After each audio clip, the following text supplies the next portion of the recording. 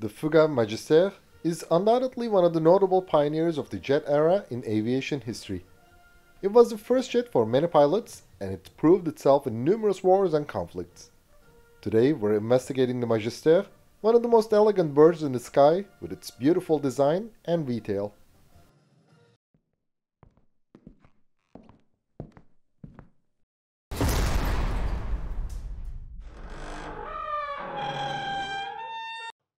The Magister trained jet pilots from 21 air forces and gallantly fought in many wars and conflicts. This elegant bird performed most agile maneuvers during air shows.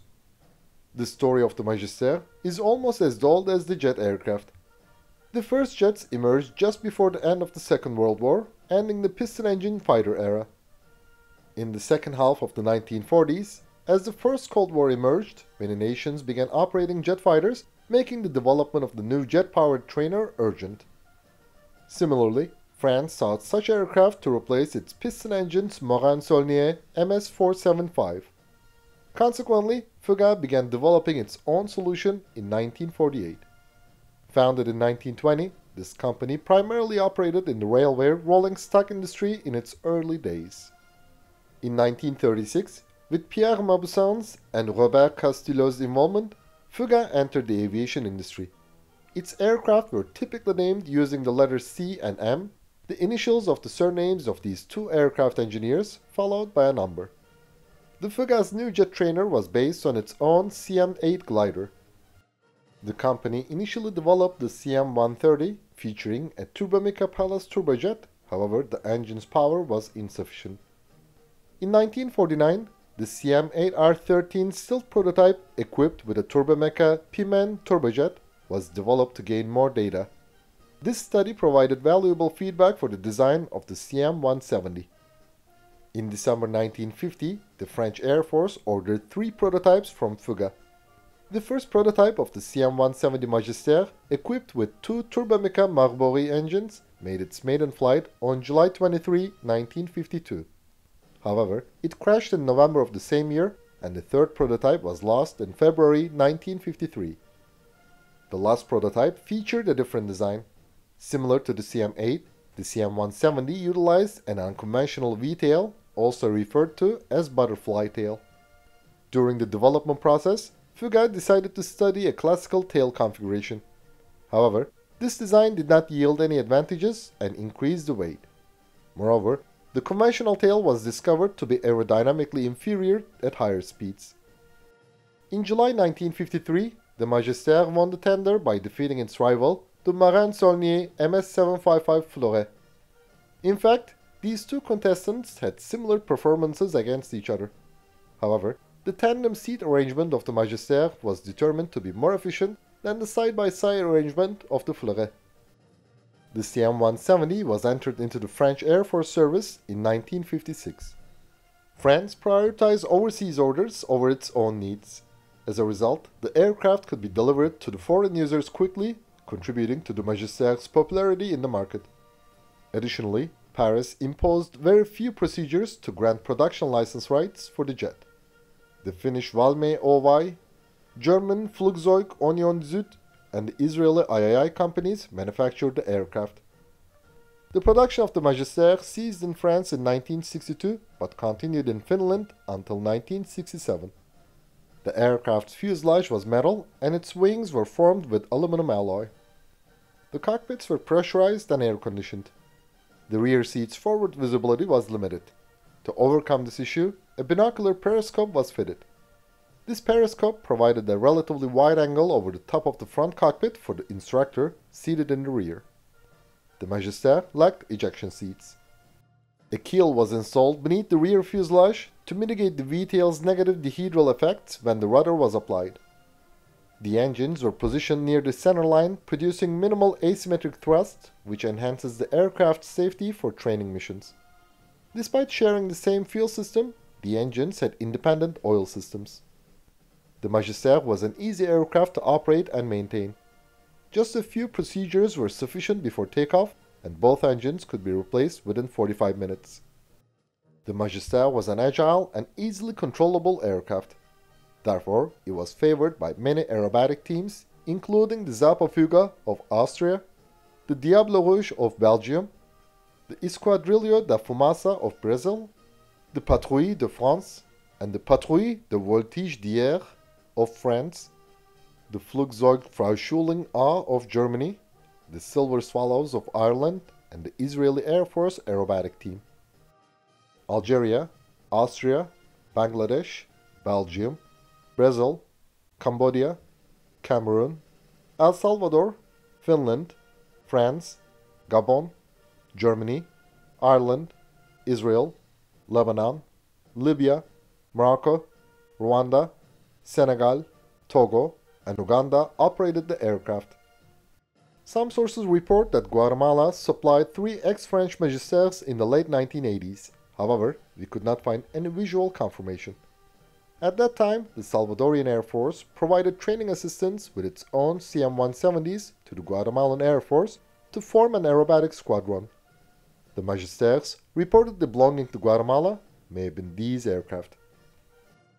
Additionally, Biafra and Katanga, 2 African nations whose independence was not recognized by the United Nations, chose this aircraft. Biafra ended before its CM-170s arrived. Katanga, on the other hand, received 3 of the 9 Magisters it ordered at least before it was dissolved. The most produced Magister variant, the CM-171, had a length of 10.06 meters, a wingspan of 12.15 meters, a height of 2.8 meters, and a wing area of 17.3 square meters. Its empty and maximum takeoff weights were 2,150 and 3,200 kilograms respectively. 2 3.9 kN Turbomika Marbury 2A turbojet engines provided a top speed of 715 km per hour. Its range was 1,200 km with external tanks. The aircraft service ceiling was 11,000 meters, in other words, 36,000 feet. 2 7.5 or 7.62 mm machine guns could be mounted on the nose. The Magister, capable of carrying up to 140 kilograms of armament, could be equipped with free-fall bombs, rocket pods, or AS-11 guided anti-tank missiles. The improved CM-172 version was introduced in 1960. This model was equipped with 2 4.71 kN Turbomika Marbury 4 turbojets. Unlike its predecessor, it had a maximum speed of 725 km per hour and a maximum range of 1,400 km. The CM-172 could climb to 12,000 meters. 2 prototypes of the carrier-capable derivative of the Magister were produced in 1956 and 1957. They were designated as the CM-170M Esquif, with the mass production version being redefined as the CM-175 Zéphyr. Unlike the CM-170, the CM-175 features a new canopy that slides backwards. This canopy can be opened during flight and landing. The instructor's periscope was angled Z. This change allowed for the sliding of the front canopy. The Zéphyr featured a tailhook mounted beneath the rear fuselage and longer and more robust landing gear designed to absorb the shock from landing and catapult launches. Its tip tanks were smaller than those of the CM-170. They were removable but could not be released during flight. The sole user of the Zéphyr was the French Naval Aviation. The CM-171 Makalu had 2 10.8 kN Turbomika Gabizu turbojet engines, 45-degree swept wings, rounded air inlets, and enlarged engine housings. It made its maiden flight in 1956. Although the French Air Force considered acquiring this version under the designation CM-195, the plan never materialized and the only prototype crashed in 1957. The French Potes company, which acquired Fouga in 1958, launched a joint project with Heinkel, a partner of the German Flugzeug Union Süd consortium that produced the Magister under license, to develop a 4-seat version of the aircraft. This model, named the CM-191, made its maiden flight in 1962 but did not enter mass production. The CM-173 was designed for South Africa. This version featured Turbomika Marbury 4 turbojets and ejection seats. It made its maiden flight on June 9, 1962 and was also called the Potes 94. However, the CM-173 Super Magister did not enter mass production either. The Israeli III company produced the CM170 under license. Unlike the Magister, this variant, called Tzukit, was quickly modified, making it superior to the original version. The Israeli aircraft featured a new, updated cockpit and ejection seats.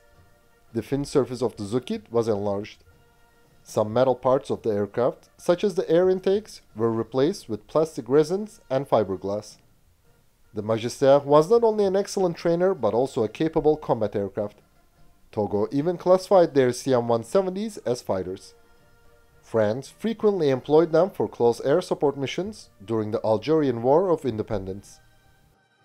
Since the capabilities of this aircraft impressed the Algerians, shortly after gaining independence, Algeria acquired 28 Magisters from Germany. During the Congo crisis, Katanga, which sought independence from Congo, ordered 9 CM170s. However, only 3 were delivered to this unrecognized country. One of these Magisters was used during the siege of Jarroville in 1961 against Irish soldiers deployed in the region under the command of the United Nations. It is known that it also destroyed 2 DC-4s and a DC-3 on the ground. Some sources claim that the aircraft carrying Dag Hammarskjöld, the Secretary General of the United Nations, was shot down by a Magister of the Catanese Air Force on September 18, 1961. However, these claims have never been proven. During the Congo crisis, one Catanese Magister was shot down while the United Nations forces confiscated the second. The third aircraft remained in use until early 1963 and was destroyed during the conflict's final phase.